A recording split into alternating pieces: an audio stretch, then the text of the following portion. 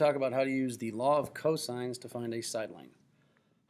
Bear in mind, with how this is set up, this C, what we're trying to find, is got to be related to the big C as being the opposite side of a given angle.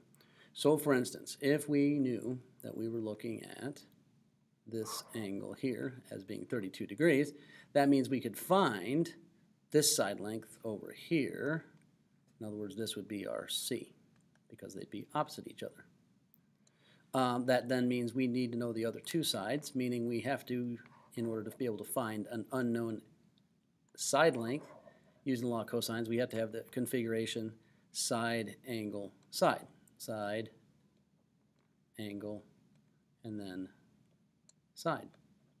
The setup is pretty darn easy. Please bear in mind that this is equal to C squared, or another way to think of it is that C is equal to the square root of a big long mess. What specifically? Well, the two sides. Doesn't matter which one you call A or B.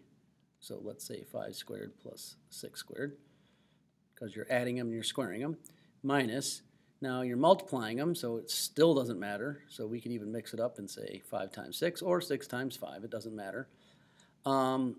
Then we'd have to then multiply that result by the cosine of the angle opposite the side we're trying to find, aka 32 degrees. It's also the only angle we know.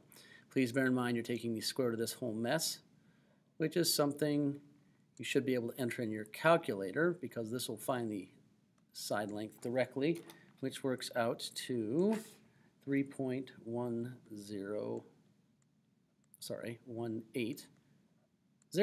That's it. So don't forget, side, angle, side, and you really just plug in numbers in.